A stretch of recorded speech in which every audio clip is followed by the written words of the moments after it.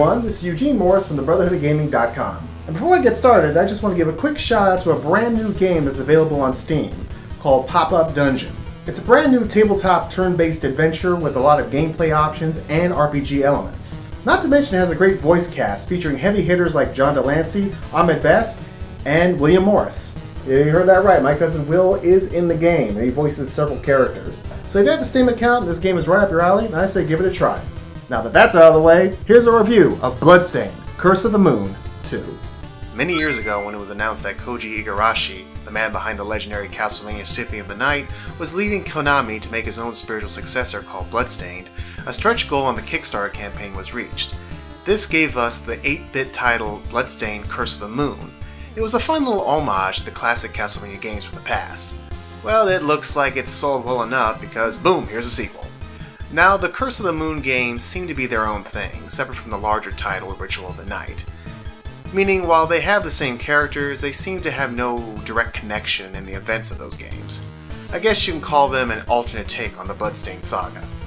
Either that or I'm just looking too deep into this. As an 8-bit style game, the story is simple and straightforward. You play demon hunters, and you journey to destroy the big bad and his cronies. The main character is again Zangetsu, the sword-wielding badass who doesn't play well with others. His companions this time are Dominique from Ritual of the Night, Robert, his old friend from the past, and Heihachi, a cute little corgi that knows alchemy and pilots a mech, because Japan. The story is about as deep as the classic Castlevania game, but since those are the games it's emulating, it makes perfect sense. There is, however, a nice little dose of humor splashed in to go with the macabre surroundings, which does give this game a little extra charm. Just like the first game, Curse of the Moon 2 is very familiar to the classic Castlevania games from the NES, for better or for worse. Once your allies join up, you gain the ability to switch out between them on the fly. They all have their own strengths and weaknesses. Zangetsu has a sword and is the most well-rounded, while Dominique has a spear and the highest jump. Robert wields a gun, which makes him great for long-range attacks, but he has limited health, while Heihachi is the strongest and can float in mid-air for a time. Throughout the game, you can get access to hearts for increased health, sub-weapons, and the magic to use them. The key to victory is switching out between the characters and to use them at the appropriate times, as their abilities will make certain sections easier to traverse. If one of them dies, you may hit a brick wall and may have to wait until the entire cast is wiped out and start again from the last checkpoint. These levels are long, and you need to keep an eye on your character's health. Fortunately, by getting enough points, you can earn 1-ups, and you'll need every one of them, because this game is hard. I mean hard, even more so than the first one, complete with a classic knockback. Hey, it's all part of the fun. Often when you get to the game's great stage bosses, you are just beat to hell. The game also requires multiple runs in order to fully complete the game's story, so there is replayability here, if you're willing to brave the game on multiple runs, which I admit may be very exhausting for some. You may feel like, hey, once is enough. You can also bring a friend for local co-op. You know the old saying, misery loves company. For me, this was the game's real highlight. I'm a straight up sucker for old 8-bit classic tracks, and this game has abundance of them.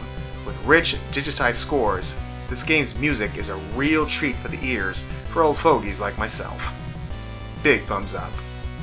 The graphics are bright and colorful despite the dark atmosphere that they're in.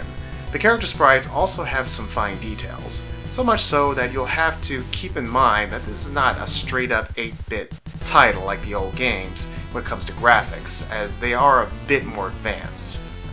You definitely see that in the outstanding bosses. Still, they just look amazing. They are bursting at the seams with color and personality. A real remarkable achievement. So now it's time for the final call. Is this game a buy, or is it a pass?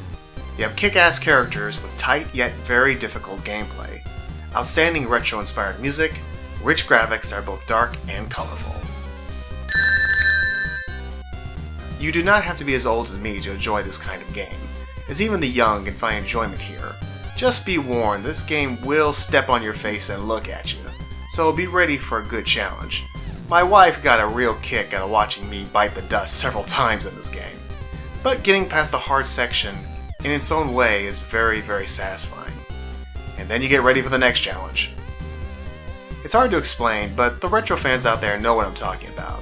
Now I must admit, this game kinda came out of nowhere for me. I heard about the sequel after I purchased the Castlevania collection on my Xbox One, so I was definitely in the mood for more of this genre. If you're an old Castlevania fan, this definitely hits the sweet spot. Here's hoping for a third entry to the Curse of the Moon series. Well, that's my story, and I'm sticking to it. You've been watching the BrotherhoodOfGaming.com show. Thank you for watching. Remember to subscribe and like the video, and as always, keep on gaming.